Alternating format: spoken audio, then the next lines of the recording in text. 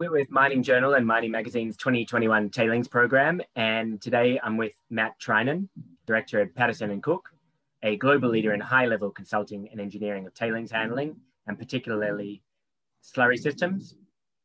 Matt's joining us from Denver, Colorado. Hi, Matt. Hello, nice to meet you. Yeah. Matt, I understand Paterson Cooke has extensive experience with tailings, with offices around the world, operations around the world. So what are the most common challenges that your clients have been coming to you recently to help them solve? Sure. We really get involved in projects on two different fronts, and that's really looking at greenfield operations where it's a new mine or new TSF area being developed, and so we'll get into the sort of the consulting and engineering that goes into that. And in terms of those challenges, it's really understanding what sort of technology is available and what makes sense for the project, particularly in the early design stages.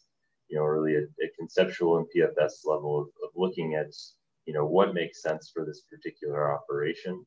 The other aspect of our work and what we do is getting involved with existing operations and brownfield sites and going out and troubleshooting how to improve their operations.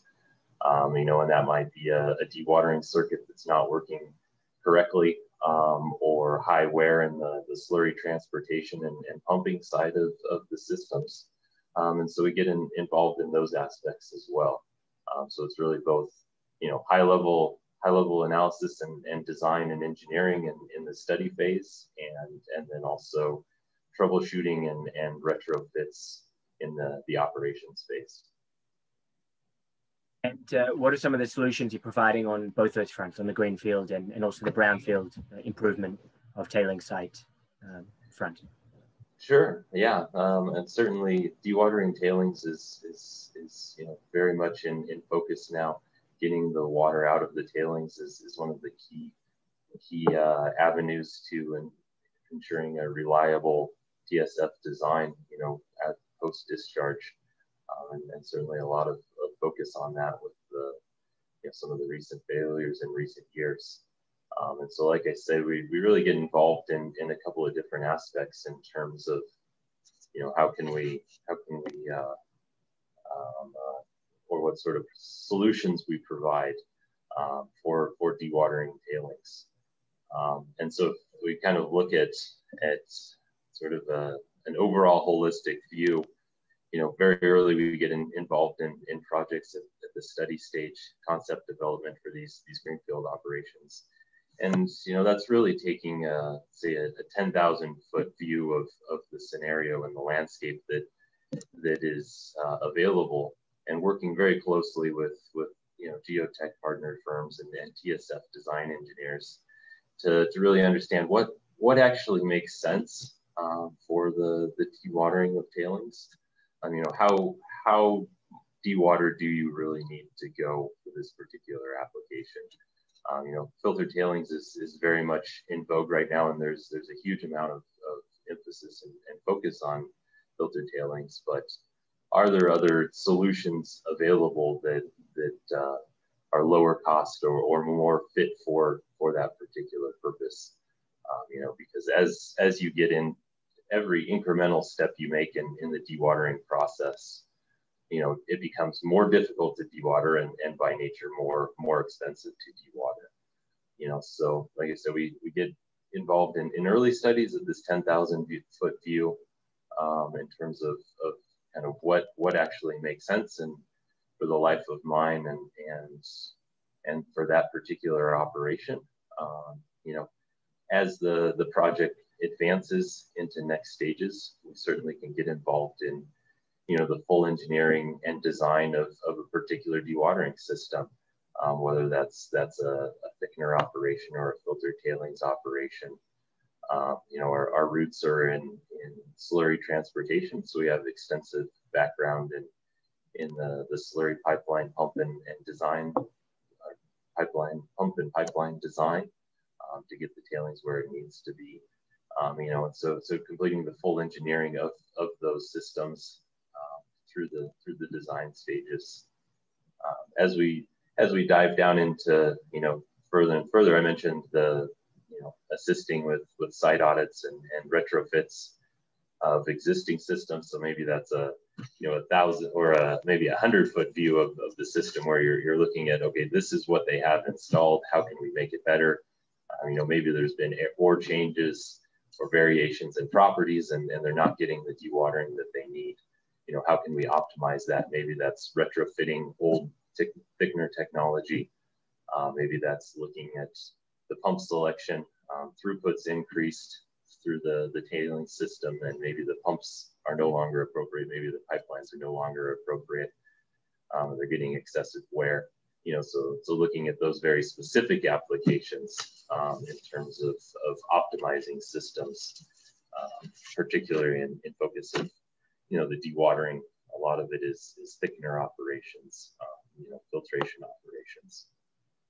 So the last point I wanted to touch on is really maybe looking at a 1-foot view, and that actually might come into play before we even start with the high level holistic view, and that's really looking at the lab scale testing of the materials. Most of our offices have labs adjacent to the office, so that the engineers can get out to the lab, actually look at the material, see how it behaves, understand the properties and the dewatering behavior, and look at alternate technologies in terms of splitting the sample into coarse and fine fractions or other options, in terms of optimizing the overall system. And so we get very much hands-on, looking at the fundamentals before we dive into a lot of this other analysis.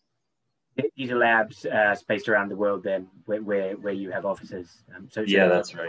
Yeah, I think almost every one of our offices, and we have 9 different offices throughout the world, and almost all of them have a lab associated with it. So. You're able to provide case studies, examples of these solutions in action.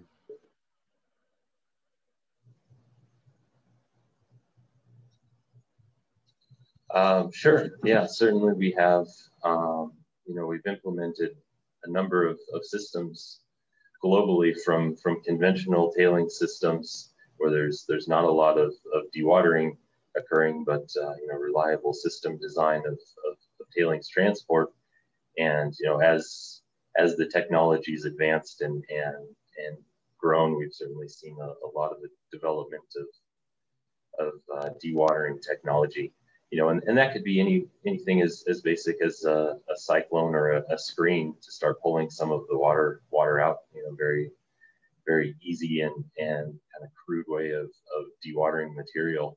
And we've done quite a number of cyclone analysis and design and implementation of cyclone tailing systems in the western United States and South America, where they're actually using that cyclone material for dam construction, and in the process of cycloning, dewatering the coarse material.